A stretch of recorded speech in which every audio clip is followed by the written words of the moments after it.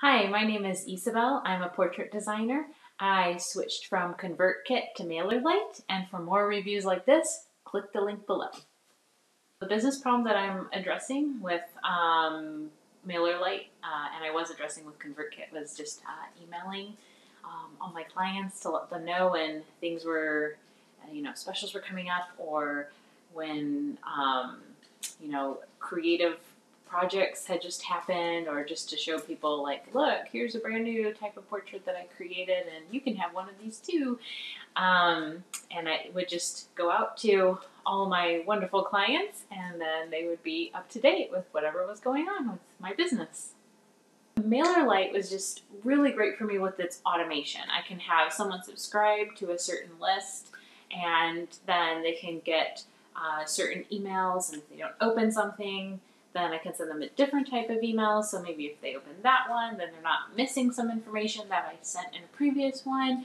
And then I can also divide people up according to, I had one where people could take like a personality test. And so then I would have 4 different types of emails that could go out, and then they could automate it again based on if they opened things or didn't open things. And it would just go out to all these different people. So it's kind of like block coding. It's pretty simple to do. I ended up discovering that I really needed that feature of MailerLite, just above and beyond what it was that ConvertKit was offering. And it was so easy to use that I just ended up sticking to it. ConvertKit, I felt, was really, really great if you're a writer. And I don't enjoy writing. My background's in science. I do this art type stuff, so I guess I'm more visual and I'm more technical. And the writing has always felt like a pain to me. But I felt like they really, really had some really awesome tools for telling a story. I just ended up finding other ways to kind of tell those stories about my clients that just worked better with me.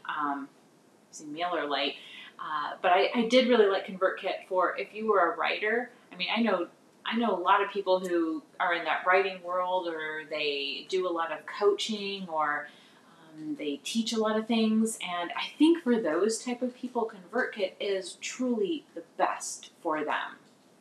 ConvertKit might actually be a little bit easier to get started with.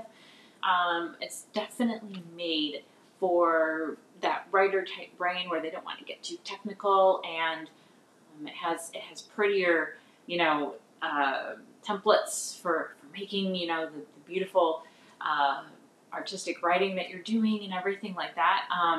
MailerLite, if you're not used to, I guess, kind of the block type coding, it's very simple coding. It's kind of like you just select, hey, I want this to do this, and you drag and drop something over here.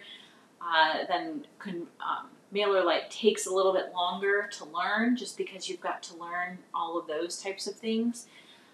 But when you do get it, then you start flowing pretty simply, and they do have things to help you with that. And ConvertKit, I felt like was actually just a little bit easier to plug and play and go. When I'm considering any type of software that's going to be, mailing out things to my clients, I want to make sure that everything looks very nice when it gets sent out. Like, I'm not having issues with pictures not showing up because they're too big for certain people's mailboxes or anything like that. Then I'm also worried about automation, because I discovered that was really the best way for me. And then I guess probably like the ease of use, because I don't enjoy writing. I don't really enjoy sending out these emails, but I know that I have to do it. So if I can sort of get my stuff just set up, I don't do fantastically beautiful mailers or anything like that. So I just want it to be easy, where I can, here's my header, here's my logo, here's the picture, here's a space where I can talk about it, and then here's something where I can easily link to people. That's really what I'm worried about. And then the automation is kind of like this backside of my business, and MailerLite has made that super easy for me.